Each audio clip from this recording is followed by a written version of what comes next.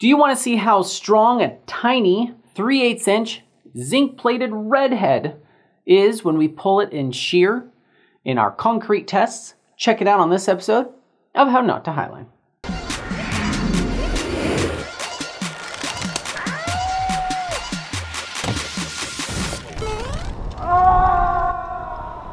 Hi, I'm Ryan Jinks and welcome to Bolt Busters, where we break everything you can think of climbing bolt related in every possible scenario, because we're super curious. And the redhead 3/8 inch zinc plated wedge bolts that look just like this, I don't have any more because they're so worthless, I don't want to keep them around, but it looks very much like this, are basically the worst thing you can put in. One, it's too small. Two, it's zinc plated. And three, they're redheads. It's the cheapest brand out there. But sometimes people don't know what they're doing. They buy the cheap concrete bolt and stick it in thinking they're gonna go climb something. And we're gonna find out on this episode how strong they are. While I'm on the zinc plated kick, just so you know, zinc plated will rust in just a few years. And especially if it's near the ocean or a corrosion prone area. It's very important to use stainless steel anytime you're outside. What's the difference, you ask? One, looks shiny. Zinc plated shit looks like a nickel, a quarter. It looks shiny, super shiny. And this has more of a dull, a stainless steel look, just because I know what it looks like. But you can see here that there's a color difference, because if you're not sure, you will be able to just look at it and tell. Now, you don't want to take, in this case, this is a stainless steel wedge bolt, and stick it, well, you got to take the head off. If you do this, this is even worse than using zinc plated everything, because you get galvanic corrosion or bimetallic corrosion, whereas, I'm not going to pretend how I know it works. It speeds up the process of corrosion. So, zinc plated is two metals. Zinc on top of normal steel. And what happens is the zinc is a sacrificial coating, so the zinc rusts first, protecting the steel underneath.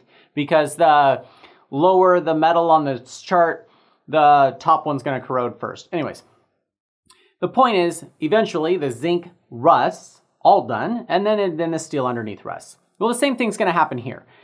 This whole thing is going to rust significantly faster, because this is stainless, and you get bimetallic corrosion. Another thing is wedge bolts. They only have these two contact points right here, as this sleeve separates as it goes over the fatter cone at the bottom.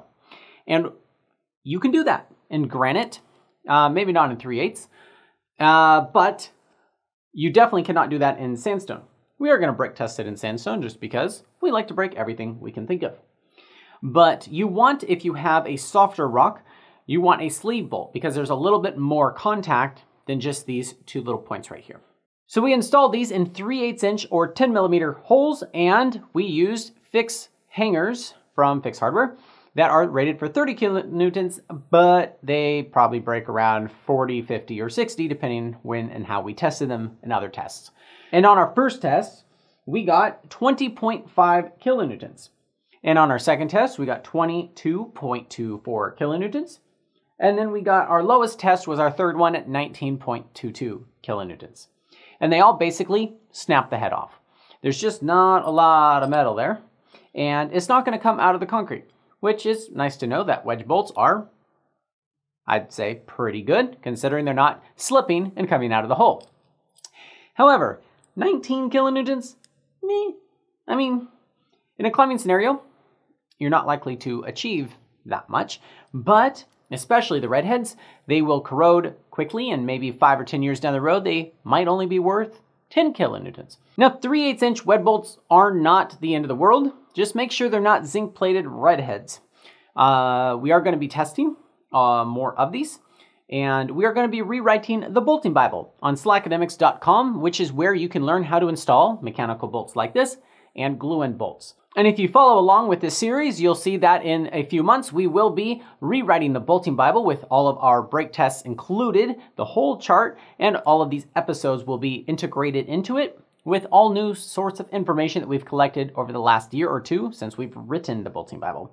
So make sure you're not just watching 1 or 2 episodes, but you're really engaging with the project we're doing here as we are collaborating and collecting everything everyone knows about bolts and putting it in one place. So we can put the best bolts around the world and not be replacing them every few years and possibly risking people's lives with bad bolting practices.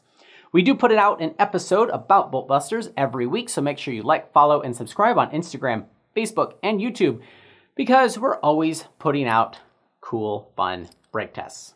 Cheers.